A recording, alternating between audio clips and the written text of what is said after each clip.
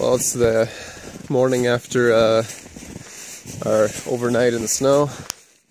It's about 8:30 in the morning. We've been up since about 7:30. So we all collectively woke up around 3 in the morning because the temperature dropped down to like 15 degrees, something like that, maybe lower. Yeah, I'm just gonna quickly show you.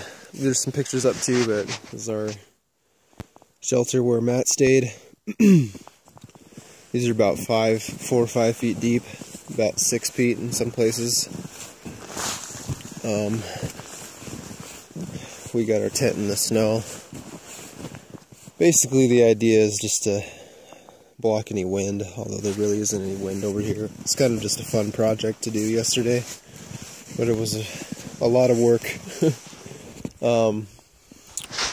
But yeah, we just got the fire going over at the fire shelter, and we're going to get breakfast started here in a second, and then we'll probably check out Gold Lake, which is over that way, and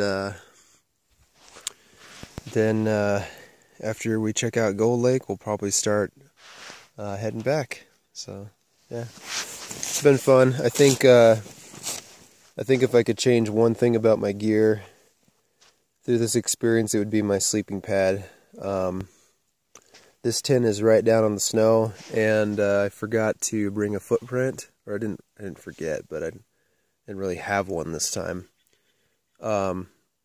I would definitely bring like an inflatable sleeping pad. Robert bought one, and he said he couldn't feel the cold.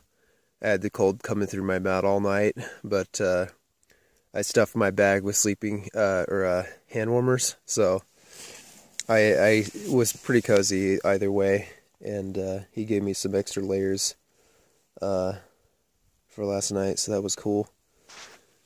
But yeah,